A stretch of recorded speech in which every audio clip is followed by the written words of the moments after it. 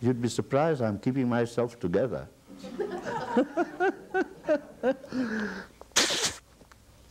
You see.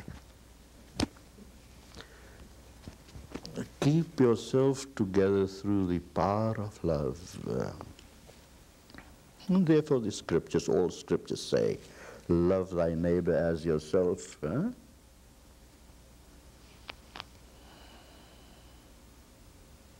But I would add on to that, not only your neighbor.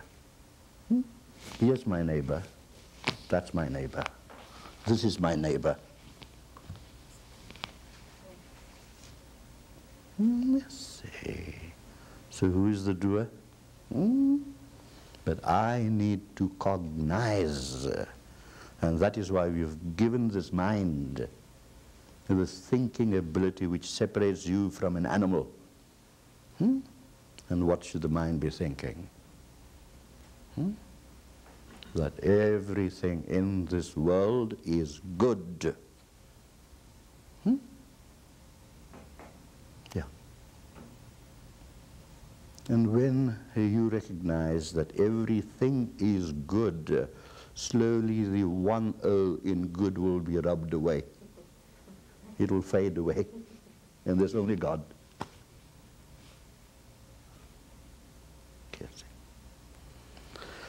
The problem is the mind.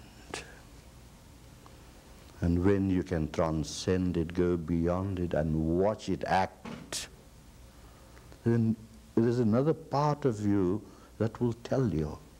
This part of the heart will tell you, the mind is playing tricks. Let it have fun.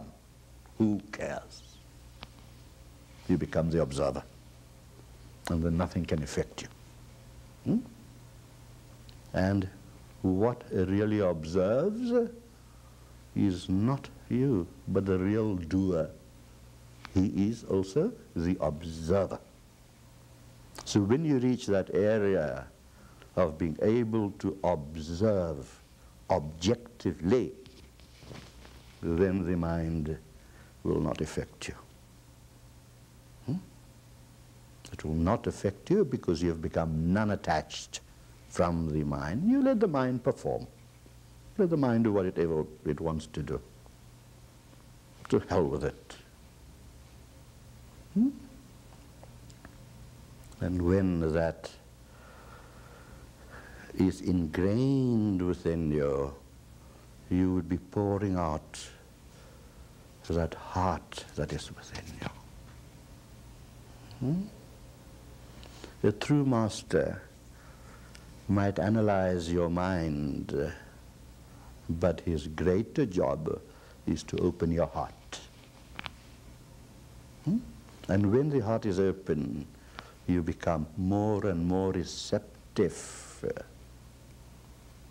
to everything around you, because the heart only sees and feels and acts in goodness, which is godliness. Ain't God good, huh? He sure is. Yeah. So, when we stop thinking of ourselves as the doer, what happens is this, that we are surrendering to a higher force which is in us and all around us. But the easiest place to start from is that place in us. Because if you have some cognition and recognition of what is in you, you will automatically project it to everything outside you. That is how one starts. That's how one starts, until you feel that there is nothing outside you. Everything is inside you. So this is the process that you start off with duality and you progress to qualified non-duality, and the last step is total non-duality. If everything is found to be within you, what can hurt you? Nothing can hurt you, because no one purposely would like to hurt themselves. Yeah? Yes. And with this sense, one can find greater happiness and peace. Now there are three things which you must indulge in. Is sense, common sense, and nonsense.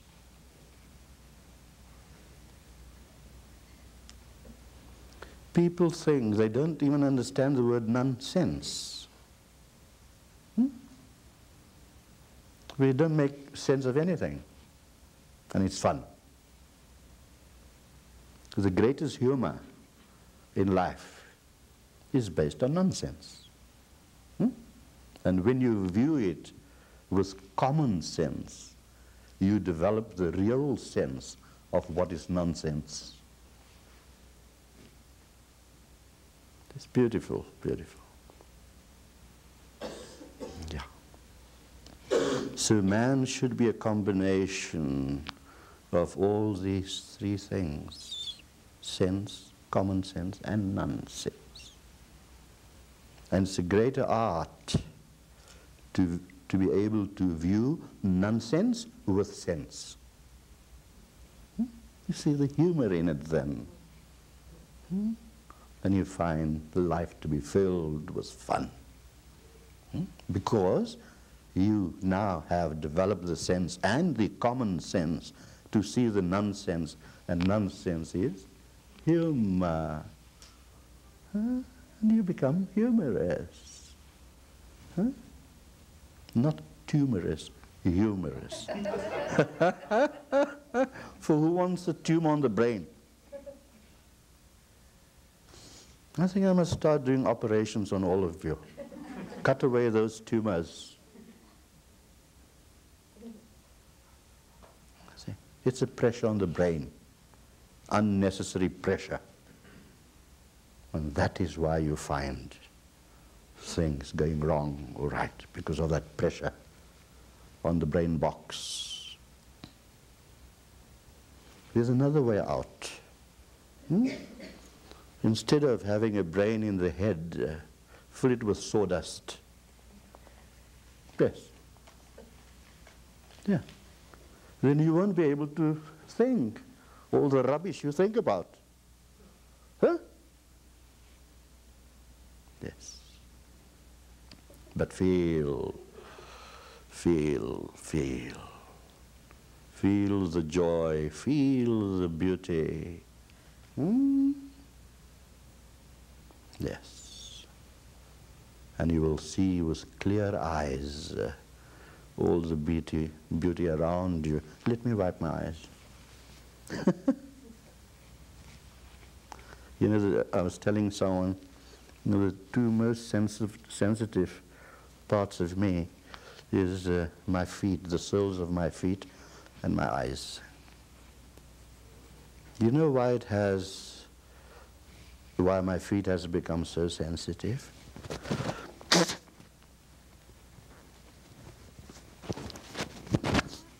It is because of walking around the stupid world. And I can feel all the rubbish that's going on in this world. And that's why my feet are so sensitive. And why are my eyes so sensitive? Because I see all the rubbish around me, which should not be there. But it's helped me by feeling with the feet and seeing with the eyes. It has helped me to become more and more compassionate. And it has made me more and more kind. It has made me feel more that if you have a headache, I feel your headache. If you have a toe ache, I feel it too. And if you have a bottom ache, there's another word for that. I feel that too.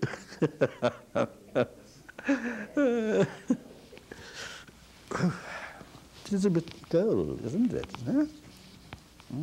So tonight we must remember to bring a blanket down. No, you need that, darling. No, you need it. Aren't you using that? We have a switcher. Oh! Do we take care of him or what?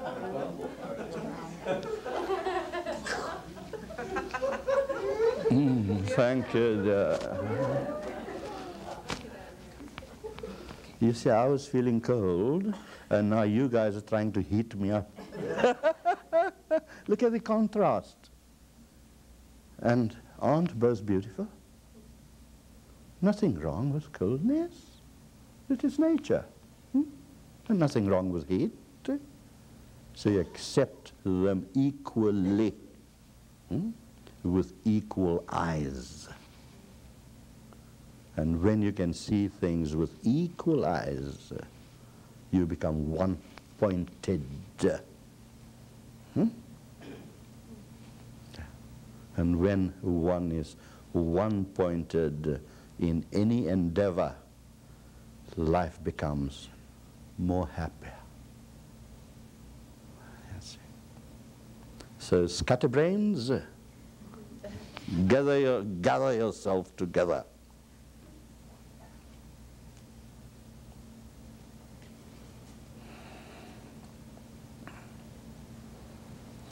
Every sentence I would speak is a poem in itself. And poetry is something that wells up within you.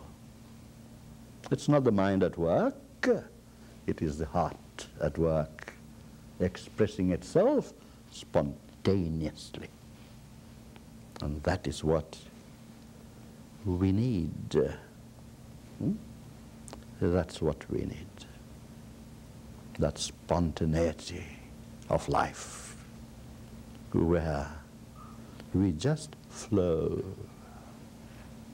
and flow very gracefully. And when you flow through life gracefully, you attract more and more grace to yourself.